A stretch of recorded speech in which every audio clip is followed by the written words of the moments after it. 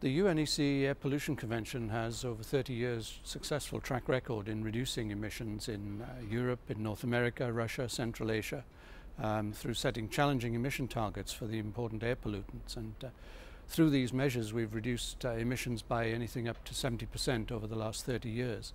And we have a very successful track record, I think, which has shown really significant reductions in pollutant emissions, improvements in ecosystem damage, and very great improvements in public health.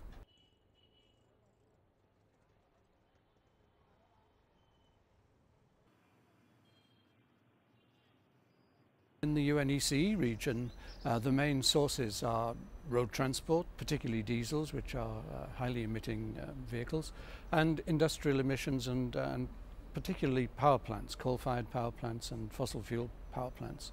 But we've successfully reduced emissions from these in the last 30 years, but there's still quite a lot to do. The problem still isn't solved.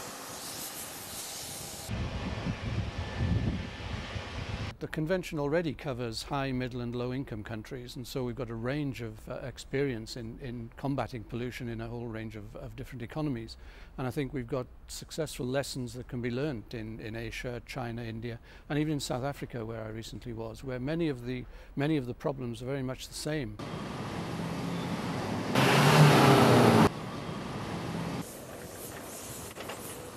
Particles are a very important pollutant, and for the first time the UNECE Air Convention is the first legal instrument in the world to internationally tackle particle emissions, and we've recently revised our protocols to do precisely that, and we've set challenging emission targets for particles for countries in our region, and through that we hope to see major reductions in probably the most important and carcinogenic air pollutant that we face now.